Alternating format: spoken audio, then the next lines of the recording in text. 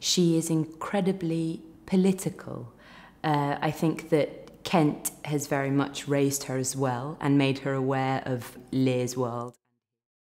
I think the most difficult thing in the play is to make Cordelia saying nothing make sense. And if she is saying, clearly I'm standing out against this regime, as well as a father who's telling me who to marry and how much I'm supposed to love him, then it makes sense. What she's standing out against is everything that's on stage.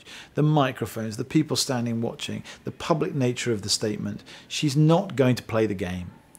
She can't do it anymore. They've all had to do it for too long.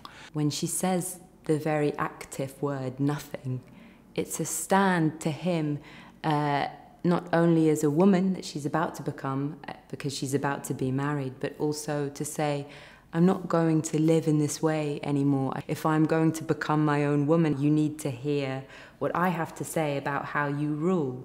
I think she knows, as well as many other people in the court, like the Fool and Kent, just how great Lear was once, and that has disappeared as it becomes more of a dictatorship. And she wants to bring him back with love to the man that he was. So this is her one chance to do that, and she doesn't have much time to think about it. So she reacts as she knows how, with truth and honesty. I think it's so important to show that she's someone who could lead an army, which leads back to the first scene.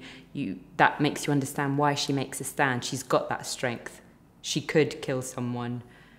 She's by herself without the King of France, and she could do this independently.